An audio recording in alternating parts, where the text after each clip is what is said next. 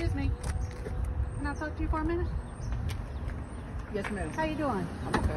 I'm Detective Roy, and you are Whoa, detective. Tiffany, correct? No, that's not me. Okay, well, AKA Punkin. That's not me.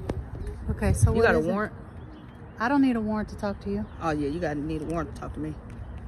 I can't just be talking to no detectives. I just need to holler at you for a moment. No, I don't holler. I'm trying to get my little workout in. I ain't got nothing to holler about. The sun is in my eyes, man. I think you got me confused with somebody. I don't think I have you confused. Yeah. You're one of Nana's clan. No, never heard Miss of her. Erlene. I don't know no Erlings. I can't even hardly pronounce that. Oh, I could have swore your name came across my desk.